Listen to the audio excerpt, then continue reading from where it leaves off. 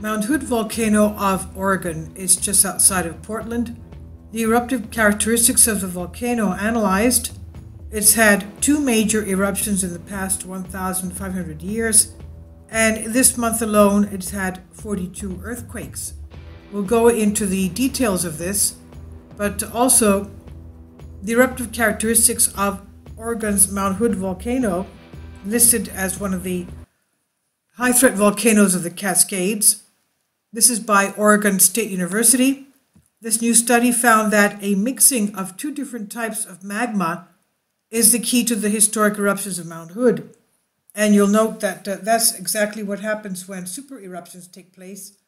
If you see the video just before this one, the trigger for explosive volcanoes, that video has to do about the super eruption that took place about 700,000 years ago in the Canary Islands, Tenerife, and the volcanic islands of the Canary Islands, where we now have La Palma erupting.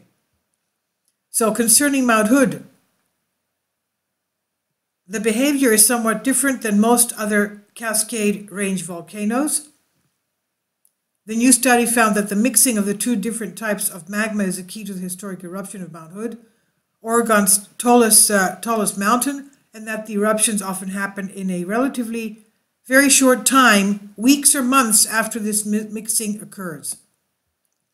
It's a different behavior than what other Cascade Range volcanoes have, including Mount Hood's nearby explosive neighbor, Mount St. Helens, category red. Mount Hood is category yellow. And the research is being reported in Nature Geoscience by geologists from Oregon State University and University of California at Davis. The work supported by the National Science Foundation. It'll help scientists better understand the nature of Mount Hood's past and future eruptions, as well as other volcanoes that erupt by similar mechanisms. As we said, the super eruption 700,000 years ago in the Canary Islands, which is not listed as a supervolcano site. Now, this includes a large number of the world's active volcanoes. These data will help give us a better roadmap to what a future eruption on Mount Hood will look like and what will take place before it occurs. This is what Adam Kent, an OSU Associate Professor of Geosciences, said. It should also help us understand the nature of future eruptions and what risks they will entail. Mount Hood is 11,249 feet tall. It's the highest mountain in the Oregon and 4th highest in Cascade Range. The last major eruption was in the late 1780s, and the effects of this eruption were viewed by members of the Lewis and Clark expedition in 1805. It's considered potentially active and the Oregon volcano most likely to erupt, although the chances of that are still small. Geologists are already able to use things like gas emissions and chemistry of hot springs, ground deformation. Finally, support my Patreon account. The daily posts are 5 videos daily, and they are totally different from what I have on my YouTube channel. Thank you so much for your support and that you find all my content so interesting. You'll find the Patreon account details in the description box. And ground deformation, as we said. Local earthquakes and other data to help predict when a volcanic eruption is imminent, Kent said, and the new findings were added to the data towards that goal. The 2 types of magma, or molten underground rock, are often involved in volcanic processes: mafic magma, which is less silica and is more fluid, and felsic magma, which has a higher silica content and a thicker consistency like toothpaste. A 3rd type of magma, called andesite, named after the Andes Mountains, where it is often found, is composed of a mixture of both felsic and mafic magma. Andesite is common in volcanoes that form at subduction zones, regions where one tectonic plate is sinking below another, and include those that form around the well-known Pacific Ocean Rim of Fire. The rocks around Mount Hood, scientists say, are almost exclusively formed from andesitic magma, and research suggests that the recharge of mafic magma to mix with this thicker felsic counterpart often occurs just prior to an actual eruption. Kent said the intense mixing of these 2 types of magma causes an increase in pressure and other effects and is usually the trigger for an eruption. But this process does not happen in all volcanic events. In the Cascade Range, Mount Hood appears to be one volcano where andesitic magma and recharge-driven eruptions are dominant. That may be because of local crustal conditions, Kent said. Even though the Cascade Range is linked to melting rock from the Cascadia subduction zone, some parts of the crust are more difficult than others for magma to move through. Mount Hood appears to be in a region where it takes an extra pressure of magma mixing to cause an eruption. Kent said that researchers study these processes not only to improve their ability to predict eruptions and to recognize precursors to eruptions, but also to assess possible ore deposits associated with volcanic activity and learn more about the fundamental dynamics of volcanic processes. This was from Oregon State University on phys.org. Now let's go to volcano discovery. Also, we're going to go to see what's happening on the Pacific Northwest chart as far as the events there at Mount Hood. Small summary from USGS. Mount Hood has erupted episodically for about 500,000 years and hosted two major eruptive periods during the past 1,500 years. During both recent eruptive periods, growing lava domes high on the southwest flank collapsed repeatedly to form pyroclastic flows and lahars that were distributed primarily to the south and west along the Sandy River and its tributaries. The last eruptive period began in 1781 and affected the White River as well as Sandy River valleys. The Lewis and Clark expedition explored the mouth of Sandy River in 1805 and 6 and described a river much different from today's Sandy. At that time, the river was choked with sediment generated by erosion of the deposits from the eruption, which had stopped about a decade before their visit. In the mid-1800s, local residents reported minor explosive activity again, but since that time, the volcano has been quiet. And Mount Hood here, 11,200 feet to 240 feet height. Current status normal 1 out of 5. Last update, well, that's very late, very in June. That's a 3.9 earthquake. And it's near Oregon, as we said, highest peak and one of the most prominent of the Cascade volcanoes.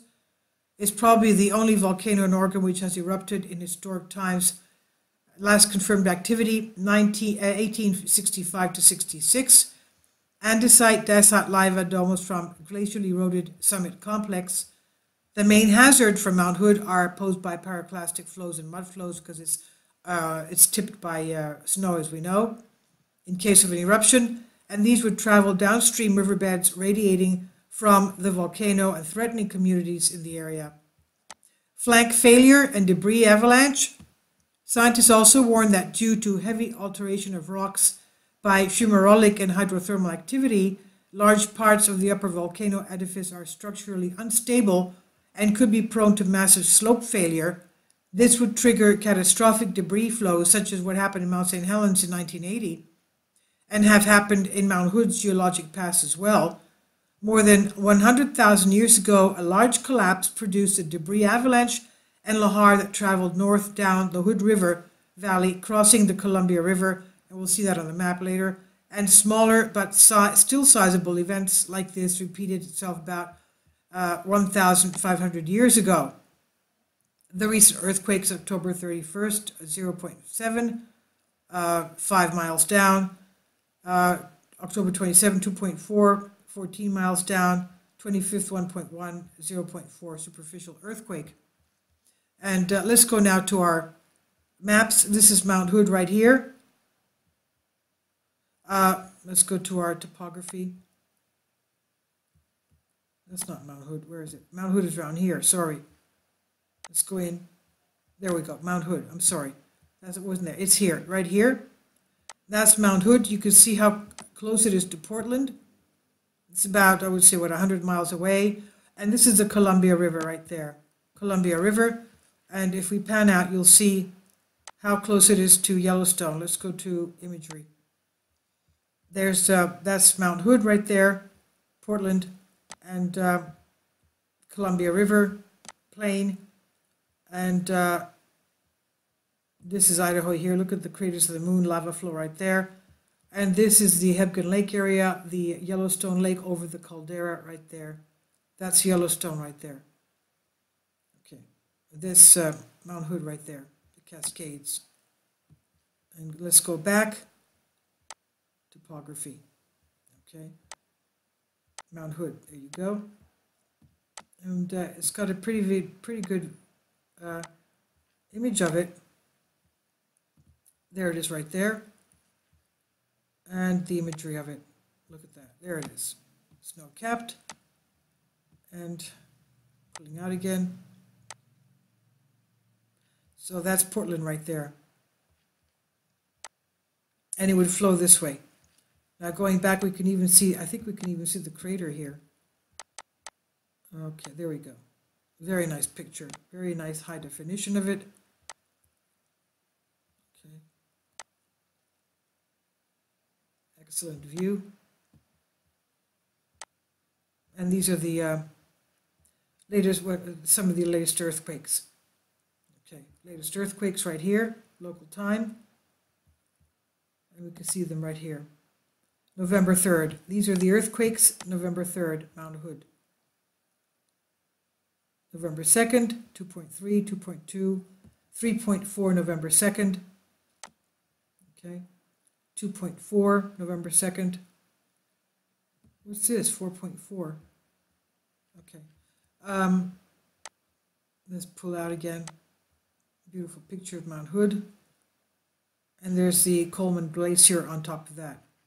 Sandy Glacier, you have various glaciers there. Okay. Sandy Glacier and Coleman Glacier and White River Glacier. So pulling out again and going to the imagery. Okay, those are the glaciers, of course, and that's why you get the pyroclastic flows and the lahars running down. And it's happened towards, in the past, towards Portland, what is today Portland. And let's go back a little bit. And this is the area of Portland, Mount Hood right there. And where are we? Okay. Oh, sorry. Okay, I pulled out again. Let's go back. All right. And these are the Mount Hood earthquakes. 42 earthquakes in the last month. Mount St. Helens to the north is about 27 earthquakes in the last month. Mount Rainier, 23 earthquakes in the last month. Then you have Mount Baker is 1, Crater Lake 1, Newbury 1, and the Three Sisters 1. Okay, so this is the situation in the area of Mount Hood. It has a lot of, these earthquakes here were about a couple of 10 days or so ago, 2 weeks ago. They had something like 38 quakes in one day. So all of you there, please be around Portland. Please be very careful. You see you have a lot of earthquake activity. Thank you for your support. Please leave your comments. Thank you.